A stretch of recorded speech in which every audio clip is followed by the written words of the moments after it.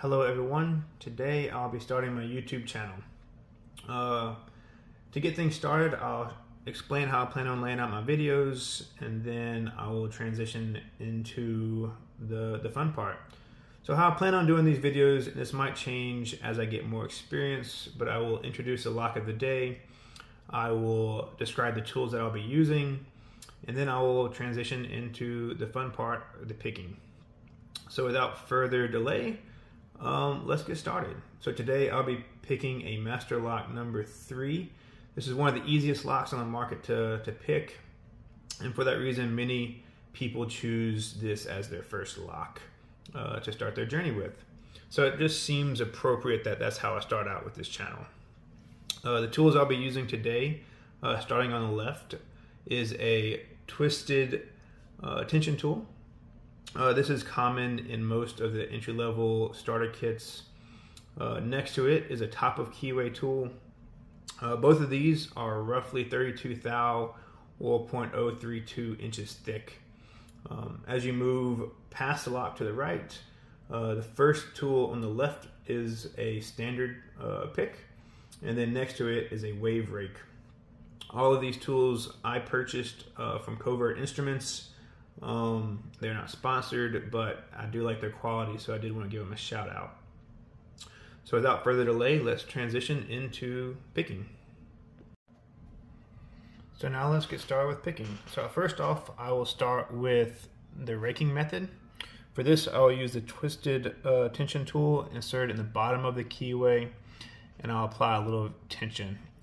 The first thing I will mention is just make sure that when you are inserting your tension bar or tool, that you don't catch on the bottom of the lock. That can cause it to prevent the rotation and just make it harder to pick. So again, I'm going to insert my tension tool, apply a little bit of tension, and then insert my rake. Sometimes it takes a few times, sometimes it just happens on the first time. So you can see that was very quick. So that easy, I'm into this Master Lock number 3 with the raking method. So now I will reinsert my tension tool and I'll transition into single pin picking. So again, tension tool, light pressure, and then my standard rake, or I'm sorry, standard pick. How I normally go and do this is I insert my pick all the way to the back, and then slowly just come towards the camera here and just slowly pick each pin. And just as I work my way back, ever so slowly, just applying tension to each pin, and you can see again opened just that quickly. And then I'll do it one last time with the top of keyway tension. This is how I prefer to pick nowadays, just because it gives you more clearance most of the time. So again, I will insert my tension tool, this time though to the top of the keyway. Again, same standard pick.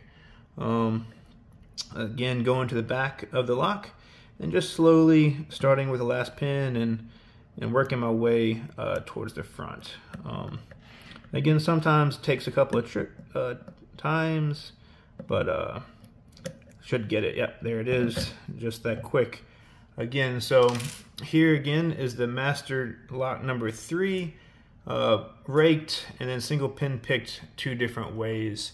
Thanks for tuning in, and I will see you next time.